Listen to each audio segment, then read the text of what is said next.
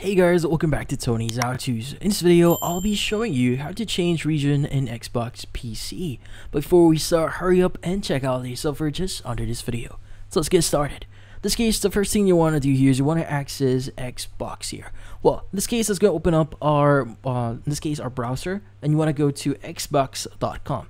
Now, usually at the top right, you have the sign in button. So in this case, I'm assuming you're already logged in into your account. But if you haven't logged in, click on sign in. But in this case, once you've signed in, what we need to do is we need to access our account. So at the top right, go ahead and click on your profile icon, and you want to go to My Microsoft Account. Now, in here, what we need to do next is we need to go to the left side here, and you want to go to your info.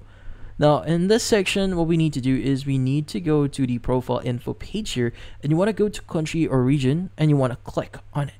Now, in this case, what we need to do is we need to click on the country region here and choose your country or region.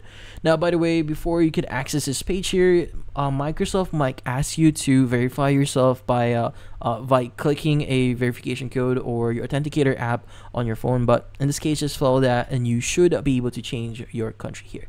But once you've chosen your country, just click on save here to save your changes, and from then on, you should be good. And that's about it. So, if you found this video helpful, hit the like and subscribe button and watch our next video.